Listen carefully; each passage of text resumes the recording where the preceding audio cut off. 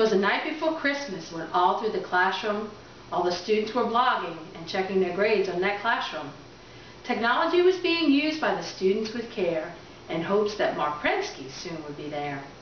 The children were focused on making real-world connections, while teachers practiced coaching, goal setting, and Socratic questions. One group was telementoring, another collaborative learning. The bar had been raised, and it was on for competitive group learning. When all of a sudden, a group immersed in world conversation yelled sharing is power and continued on their online relations. Away dashed the teacher to the group in a flash. Quick, post it on YouTube and make an audio podcast. The class was abuzz with the partnering mojo.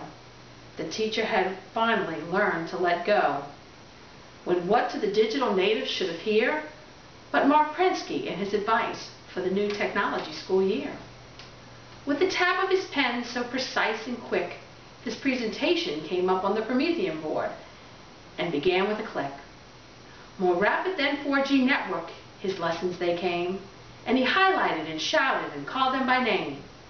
Allow student choice, engage slackers, balance cooperation and competition. Make it real, not just relevant. Continued improvement through iteration. Customize student learning. One size does not fit all. Make goals clear, include passions and interests for all. So more words of wisdom he had for this crew. Continuous improvement through practicing and sharing from you. For students, self-motivation, discipline, and skills. For teachers, guiding, designing, assuring quality, what thrills.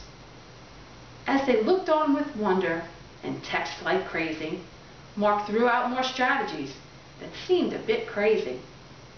Take motivating strategies from video games. Bring students to conferences and share newfound fame. Becoming a partner expert is a career-long skill. Let yourself be surprised and set some personal goals, then just chill. Videotape yourself to see where you're going. Then ask your students how well they think things are flowing. But if the temperature's too cold, it's time to get going. Marc finished his speech with one more application. Learning is a lifelong, collaborative cooperation. And I heard him exclaim as he tweeted out of sight, happy partnering to all, and I'll text you on my flight.